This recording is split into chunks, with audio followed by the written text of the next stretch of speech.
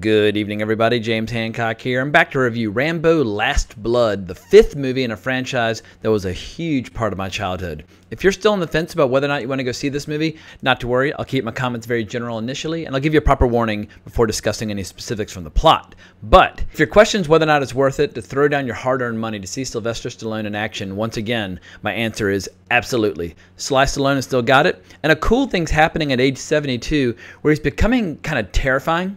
He's still just jacked as hell and has these giant forearms like Popeye, but his face has become really old and weathered, so this contrast leads to these scenes where he almost comes across more like a monster from a series of slasher movies as opposed to a series of movies about a Vietnam vet for whom the war never really ended. Much like the film Rambo from 2008, this movie absolutely earns its R rating with arguably some of the most gut-churning violence I've seen in a movie all year, although gut-churning might not be the right way to describe it because the audience in my theater was screaming and laughing and applauding in approval the nastier the violence got. And I have to admit that when the movie first started, I was a little worried about my Times Square audience here in New York because everyone was on their phones, everybody was talking.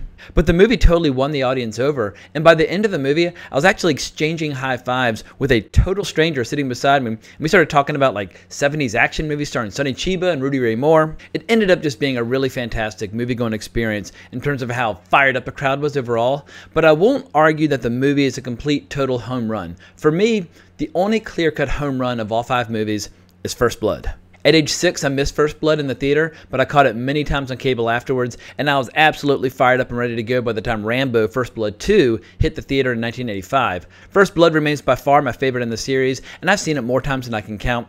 Jerry Goldsmith's score alone is enough to make me weep during the opening credits, but the scene that I can't live without is that first night in the woods with several cops hunting down Rambo as it starts to rain. It's absolutely glorious stuff.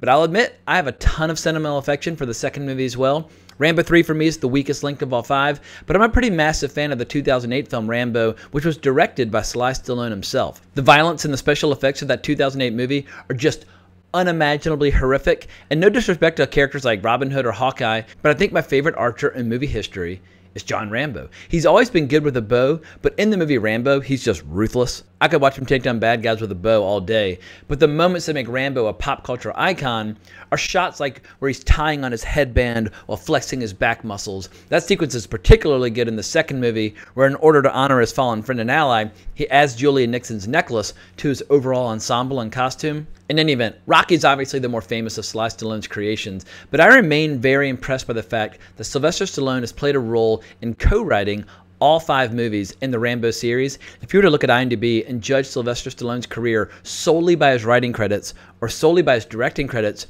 he'd already be a total badass. But the fact is that he also managed to become a massive movie star along the way, one who showed endurance across several decades, and I feel like it's time for folks perhaps to reevaluate just how impressive Sylvester Stallone's career has been, going all the way back to the early 70s.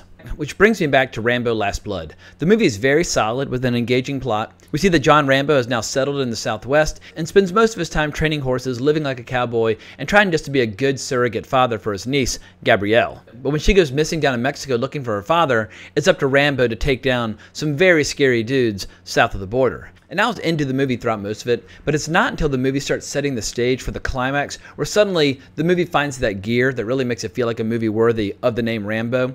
The last 30 minutes or so are intensely satisfying, giving us the kind of action movie that so rarely gets made during this loathsome era dominated by PG-13 entertainment geared toward the whole family. That said, if your kids like Rambo, take them. They won't forget the experience. So if you like watching Rambo setting up horrible traps, and if you like seeing Rambo hunting down an enemy force that has them hopelessly outnumbered, and if you enjoy watching the kind of grisly wholesale slaughter that would be probably much more appropriate in a Texas Chainsaw Massacre flick, absolutely go see Rambo Last Blood. Sylvester Stallone, he's a living legend, and nothing makes me happier than to see him enjoy so much success this late in his career. But that is all I can say without going into spoilers, so now's the time to bail out if that is a concern to you. So, as I mentioned before, this movie finds John Rambo at a stage in his life where he's found some inner peace. He loves working outside with horses, loves looking after his niece Gabrielle. He takes medication to help keep a lid on all of his inner demons. And if he occasionally spends a little bit of time carving out tunnels beneath their farm or working at the forge, creating and designing all these new knives and weapons, these are just healthy outlets for a guy who enjoys staying physically active. But the movie goes to a really dark place when his niece gets kidnapped. She's bought by these two scumbags named Hugo and Victor, who make a living pimping out young girls, doping them up with heroin, and then basically throwing them away when they're all used up. Rambo does his best to save her, but Victor and Hugo get the best of him. They beat the hell out of him. They carve a nasty V into his face to remember them by. They give him a nasty concussion. And Rambo does eventually find Gabrielle in this really cool sequence where he's just destroying a whorehouse with a hammer. But sadly, Gabrielle dies returning to the U.S. It's a really dark moment for the movie. But in terms of motivation, it gives Rambo all the hate and all the fuel that he needs to prepare for this war that's been brewing beneath the surface of the movie from the beginning. And for my money, this movie is worth seeing for two sequences. The first is watching Rambo prepare his farm for a siege, prepping the most horrible fucking traps imaginable above and below ground as he gets ready for war. He has a full arsenal of weapons, as well as like pits full of spikes, hidden explosives, secret passages of death, you name it. My only criticism of this sequence is that he never ties on his headband, he never puts on the necklace from First Blood 2, and his hair is way too short to resemble the sweaty mop that I expect from John Rambo. A little spray-on tan and no shirt would have been cool as well, but Sly at this point, he's still so beastly and intimidating in his 70s, I'll forgive him if he chooses to keep his shirt on. But the main event is the chief selling point of this film. Eventually, a small but very well-equipped army arrives at Rambo's home, and from that point on, it is total war. And for people who enjoy old school practical effects, they're going to have an absolute blast. The best is how Rambo chooses to finish guys off. Even if they're like impaled on all sorts of horrible blades, he'll still come up and put a shotgun right up to their head to finish them off. And it's not like the camera cuts away. We just see like the entire top halves of heads just being completely ripped off. And maybe the 2008 Rambo was slightly more excessive when it came to violence, but I might feel that way just because most of the action scenes in that movie take place during the day in a jungle, whereas the bulk of this big action sequence takes place down in the dark in a network of tunnels. My chief concern, though, was that I wasn't going to get enough footage of Rambo with his bow, but as it turns out, they were simply saving the best for last. He lets the leader Hugo sweat a bit before he finally impales Hugo to a wall with 4 perfectly placed arrows. And then Rambo, in the best scene of the movie, slowly but surely walks up to him. Rambo's got bullet holes in him. He's got sweat and grime and blood. He's just a mess. Like I said, he's closer to the monster in a serial killer series than a soldier at this point. But he just looks totally badass.